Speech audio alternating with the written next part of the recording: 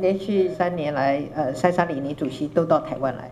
那来到总统府跟我们做深入的交流。除了塞沙里尼主席再次来访，那我们在座的访团贵宾们也是第1次实地走访台湾，我要向各位表达最诚挚的欢迎。我也要特别感谢塞沙里尼主席对台湾的支持。主席不只是常来台湾访问，在南海议题以及台湾参与 WHA 议题上面都替我们挺身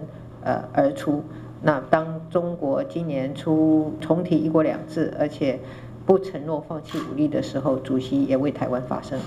那么这段时间，塞沙里尼主席也跟我们一样关心香港反送中运动的发展。那在主席发起，包括在座的共20位议员的联署下，共同发表了公开信，呼吁北京当局以对话取代暴力，正视香港人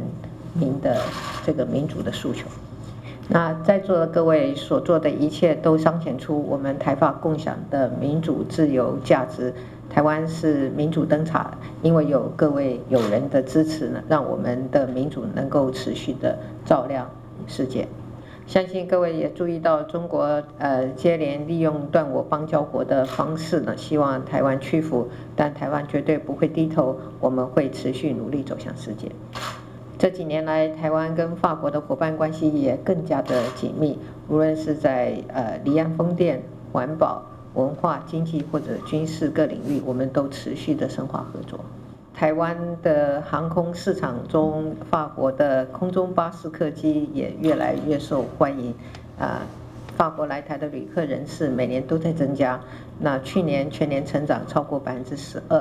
那下个月呢，我们观光局将参加巴黎专业旅展，希望让更多的法国朋友们跟各位贵宾一样，能够到台湾来，更加认识台湾。我要再次感谢各位对台湾的支持，也预祝大家这一次来访能够收获丰硕，谢谢。